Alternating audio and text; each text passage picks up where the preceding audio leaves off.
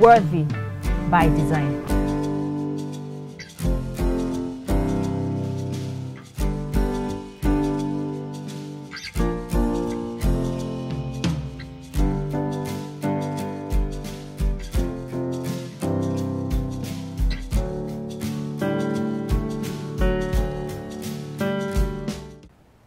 Hello there. It is indeed a beautiful day to be alive. Welcome to Worthy by Design, brought to you by Advent Cable Network Nigeria, ACNNTV, and I am Ibere Chims. On this show, we'll focus on the journey from girlhood to womanhood and everything in between. In the midst of a pandemic such as this, ladies and women, more than ever, need a basic knowledge of personal finance to help navigate the murky waters of the present economic downturn. As regards financial literacy, women have been said to consistently rank lower than the men, despite their acclaimed financial manager status at home. So our discussion today would look at financial management, savings, and investment for the woman. With me in the studio is one of the greatest women in Nigeria's history. She is Mrs. Priscilla Ekwueme Eleje. Drum roll! It's so good to have you, ma. Thank you so much. Thank you very much. She's the immediate past director of currency operations of the Central Bank of Nigeria. And I must say it's a privilege to have you. I've been saying thank you since she got to the studio, and I'll keep saying thank you. Thank you for joining us on the show, ma. Thank you very much. I'm glad to be here. Now, before we go into the whole financial management discussion, you have climbed the ladder of public service. Is it called public service? All the way to becoming the director of currency operations of the Central Bank of Nigeria. Anyway, viewers, if you don't know, that signature on the Nigerian notes, Priscilla Eleje, is hers. You did all of that. How did you do it? You know, it looks like magic. How did you do it? Tell us a bit about that. Well, I had a job to do, and I tried my very best to do my job well. All job, I mean, it was not an easy job, but I rose through the ladder to get to where I got to. But I would say that the summary is that in life, you need to work hard. I was known as a workaholic. If I have to say so, without all modesty apart, I believe I did my best, working very hard and putting the bank first. Of course, above all that, God was very merciful, because you can be the very best around and you still won't get it. Right. So I've always believed in the God factor as being very strong in any situation in life.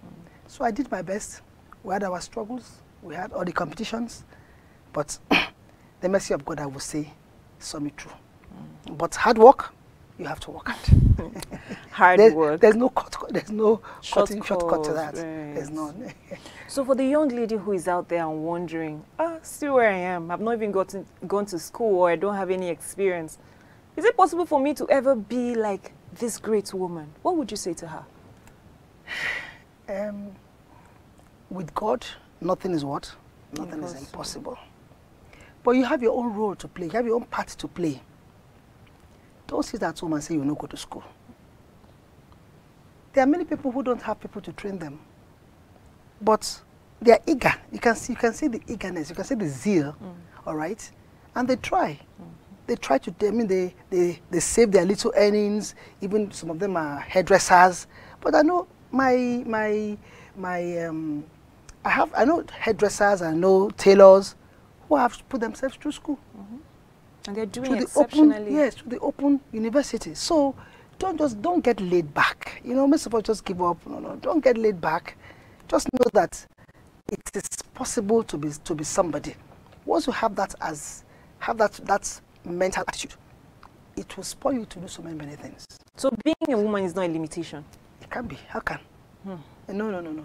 I don't. Anyway, it had gotten that far. It's obviously not a limitation. I don't believe that at all. It's not an exclusive, so I wouldn't go into all of that. We hope we'll have some time for that sometime in future. Now let's talk about the whole financial issue. What does financial management involve, especially for the woman? Well, I'm trying to make it as simplistic as possible. It involves how you plan the allocation of your financial resources, of your funds, of the money that you have. How do you plan your expenditure? How do you plan your allocation of your money to the different needs that you have? Okay, I think that's basically what it is. You know, you're earning, maybe your salary is 1,000 naira. How do you allocate? What do you allocate to the different needs that you have in the home? How do you, prioritize your needs and prioritize your allocation? So it entails planning. Because you must plan it. If you don't plan it, if you don't make a budget, you will spend much more than you earn, and that will give you financial embarrassment. So that's basically what it entails. How do you plan your expenditure when you get your earnings? So are there set of rules that apply to women across board? Someone will say, I'm a single woman. The other one will say, I am a single mother or a widow, a married woman. Do the same set of rules apply to all of these groups of women? Well, maybe there'll be a little modification. Basically the same thing. You plan, everybody must plan how you spend what you have. But you see, if you are a widow, it means that you are a single mom. You don't have the father of your children, you don't have your husband to assist you. So you're having to deal with all your expenses alone. So, I mean, it will be different from a young girl who has no responsibilities. She can afford to allocate a chunk of her money to the wish, to her clothes or to her jewelry. But you have to think of your children's school fees. You have to think of maybe your house rent. If it's a single girl living with her parents, she's not thinking of paying rent. Okay, so it differs a little. So you have to understand your situation. Yes, you know. So your plans, you must understand the situation and plan, from that perspective. That is wisdom. Right. We won't say, I want to buy these clothes when you have school fees of your kids to pay. All right, you won't, unless you have another source. All right. So I think there's a little distinction. Okay. And now, a woman will be wondering, is there any need for me to take charge of my finances? For God's sake, okay, as a single lady, I'll get married someday, so why am I being bothered? Or a married woman, my husband will take care of that. Is there really a need for a woman to take care of her finances? Yes, I'm talking personally now, maybe. Right. Yes, and I will encourage our young children, our young girls, especially our girls, you should take care of your finances. You should learn how to manage. You should even learn it before you get married. So that when you are in the home, you'll be able to manage what you are bringing and what your husband is bringing. Okay? But if you've never learned how to manage, so that should start early. Yeah, you should start early. Otherwise, when you get into the home and your husband gives you maybe his own share, his own contribution is the feeding or maybe the rent, you go and blow it because you never know how to manage. That begin to cause tension in the home. Finances actually cause tension in the homes. True. So if you don't know how to, you may get married and your husband cannot afford some things, but because you don't know how to manage, you can't even manage the little he gives to you. You waste it. You spend your children's school fees. All right? Maybe he's giving you the school fees, or you are supposed to contribute. And your contribution, it could be the school fees, or it could be part of the school fees. And because you don't know how to allocate your financial resources, you have not planned it properly, you begin to have problems. So I think as early as possible. That's why you have kids, they buy them, they teach them how to put away their pennies in piggy bank and everything. It is teaching them to learn that early culture. So I think that everybody should, at all ages, especially for the women. The earlier you are independent financially, the better. And it's good for your self-esteem. Okay, let's talk about that. Yes, it's the good earlier you're independent financially. Yes. Now, I like to ask this question. You know, they say men are scared of women who are successful or independent women. You know, so a lady will now decide that there's no need to even do this financial independence thing. Let me just be living my life JJ. So what's your message to women like this? You being the person preaching the message of financial independence. No, you shouldn't be afraid, you know, of investments because you are single. You should not be afraid of investments because you are young. Why? Look, any man who will become, do I call it, intimidated by that, he should be weary. Because that's why, I mean, I believe in family. I don't believe you should bully your husband because by the mercy of God or whatever. No, it should be, once you are married, so there should be mutual respect, should be respect for your husband. Good. So I'm not for those. I'm not for the women who feel that they have arrived. That's not what I'm talking about. But if your investment is for two of you. It's for the family. So why should you be? Why shouldn't you make investments because you are married? You should be able to share it with him anyway. All right. Oh, this is an investment I'd like to make. He can advise you. All right. He can advise you about it. He should be able to advise you. It's not what you hide. And no, that's not it. So single ladies should not run away from it. You shouldn't run away from it. What if you have families? Won't you take care of your family? What if you have younger ones? Won't you do that because you are afraid that when you get, be afraid that because you be getting married, the man will be, no. You have parents who have sown their sweat into your life. And they deserve to be able to take care of them. Or to be a blessing to them, even if they're not relying on you. So, but if you don't have the money, or you don't have the means, and you can't do that. Be a burden to them. You should be a burden to them. You know, so there are many benefits in a woman. Now let's talk about the self-esteem you talked about earlier. Yes, yeah. Self-esteem. Yeah. How does financial independence help a woman's self-esteem? Well, you would not like to appear like you have to depend on somebody for every single thing that you need.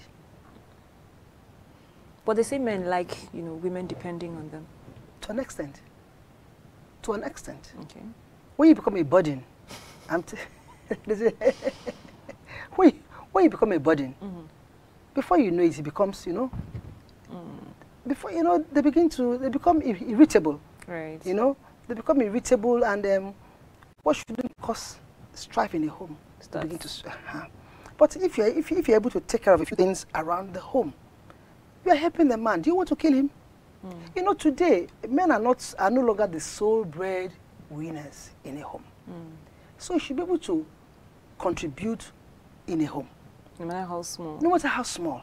But if you don't have any earnings at all, if you've not been able to make any savings, and when I'm not talking about just going to work 9 to 5 job. No. There's a lady down my street. I mean, that woman, she touches my heart every time. Down my street. She sells akara. Look, in the sun, she's there. In the rain, she's there. She's there all the time. The only time she didn't come out was during the pandemic. And the first time, they relaxed the guidelines, she was out. And I said, God, this woman, she's so hardworking. She's so hardworking. Later on, I learned. And you know what? Like I keep saying, you never know. Just work hard. Do your best. All right? I'm sure she's married. She's married. I know she's married. I found out she was married. Or I found out she's married. But you see, she was contributing to her home. So it's not only for people who go to work 9 to 5. You say, yes, no. You can do something. That is what she can do. She's selling akara on the road. And she's respected for it. I mean, I've had to, because, some people I know have had to bless her because they saw her working. People who didn't know her. She's had, She's actually had contact with even the permanent secretary because of her job. Whoa. More of this to come right after this break. Please stay with us. Every person who is charged with a criminal offense is entitled to defend himself in person or by a legal practitioner of his own choice. Remember that an individual is entitled to remain silent. Every citizen in Nigeria is entitled to maintain a private life. You are approaching a military checkpoint or a police checkpoint without knowing that it's against or it offends them and subject you to a frog jump. That is wrong.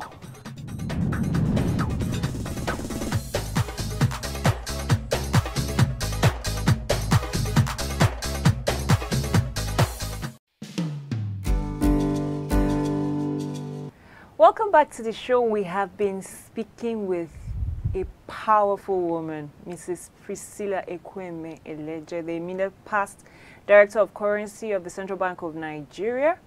Remember, you can follow the discussion on our various social media handles on Twitter, Facebook, and Instagram at Worthy by Design 20. Back to this discussion. You had said a woman's financial management skills, can afford to add to her self-esteem. Now let's take this a notch further. How does a woman's personality affect her financial habits? Well, if you are, a very flamboyant person, very, very flamboyant, you will spend big. You spend big. You like brand, brand names. Like you won't. The regular cars are not what you really enjoy. So that's your personality, all right. So that's what affects the kind of expenditure you make. Okay. And if you're not careful, you may be spending much more than you earn, which is where the problem is. But as I said, if you could, but of course you could spend that way, and you can afford budget, it. Yes. So, but that's your personality showing in the way your expenditure pattern. So for a lady who, she has the capacity, like you said, anybody can be anything. She has the capacity to have a good financial standing, like she can be financially independent, but somehow, this thing, I cannot even stress myself. This money thing, I cannot even. How will this, she's always complaining. How will this affect her capacity to build a sustainable financial plan for herself first and then for her family?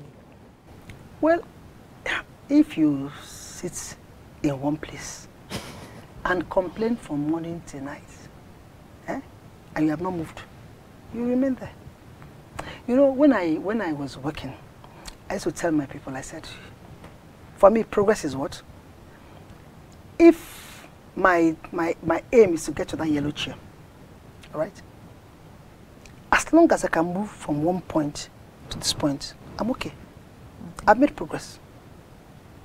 One day, I will get there. Right.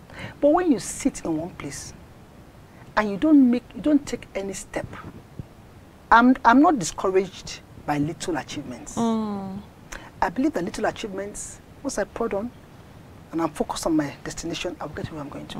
So if you, instead of you to ask questions, how can I maximize what I have, okay? You don't ask questions, you don't do anything, just sit down and complain, you will remain there. You remain there. So you need to take some steps, you must take some do steps. something. You must take some steps. Savings. Everybody knows that mothers, they always have money tucked away somewhere, no matter how small. They always have money tucked away somewhere. But is savings enough to have an independent financial life? Well, things have changed. Things have really changed. The economic climate has changed so many things. you know, the inflation has wiped away, Yes. you know, your savings, and so I wouldn't say that savings are enough any longer. They're not enough. They're not enough at all. You could look at other investments, Right. of course, but they're not even too encouraging now, right? So what's the fate of a woman out there who is thinking, I have some money, and you're saying savings is not enough? So what do I do with money? And you're saying investment too are not encouraging. Yes. What do I do with You see, what I mean is, you see, if you leave your money in the bank, you get nothing. True. Good. So, okay, you say, okay, let me try NTB, Nigerian Treasury Bills. The rate is so little. Good. So, well, you can try the capital market. There's a rebound now, you know. But first of all, you need to talk to a good broker. Right. You need to understand what it takes. You need to know about the companies that are doing well. So you need to educate yourself. Right. So that's somewhere that one could go to. Okay. All right. Of course, you also have merchant banks. Okay. You can buy commercial papers, but even commercial papers too. But at least they are better than the banks. They're better than NTB, Nigerian Treasury Bills. Right. Treasury Bills. So you could look at commercial papers. Those are the ones by organizations, you know, the private organizations. So you can invest in those ones. Okay, the rates are better than NTB. There's about 2 point something or so. The last I checked. So you can invest in those ones. Of course, you can also invest. You can go to the merchant banks, and they have mutual funds. They have some products that the rates are slightly better. Maybe some about 4 point something, some about 5 point something, which is better than leaving your money in the bank. So the whole idea is to find out where the interest is better And can yield something. yeah, for you. So put it there before it falls. Okay. But don't leave your money in the bank where you know I will not leave my money in the bank. Why I know that I always look for where can I get a little more. Right. But you see, because